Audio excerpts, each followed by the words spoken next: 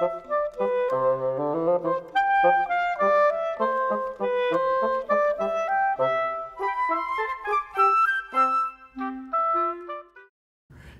it's all about slope.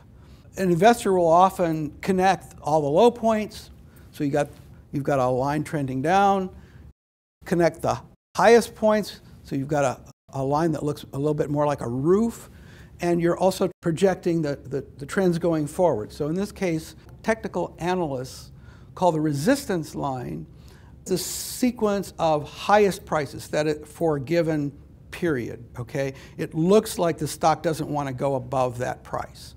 And support, by contrast, is really the floor, is the minimum prices, that it looks like the stocks aren't dipping below. You get down to the minimum and maybe the traders are thinking, well, it's not going to go any lower, it's a bargain, I better jump in. And so that starts sending it back up. But this shaded area between those two trend lines is kind of a projection going forward of what the likely prices are going to be. So this is really just the whole point of technical analysis, is regardless of where you are on this timeline, you're trying to figure out where the line is likely to go. If you figure out where the line is likely to go, then you can set points where, you know, that's about as high as I'm willing to go, I'll sell it there, or that's about as low as I'm willing to go, I'll buy it there. That's where your buy and sell decisions are coming.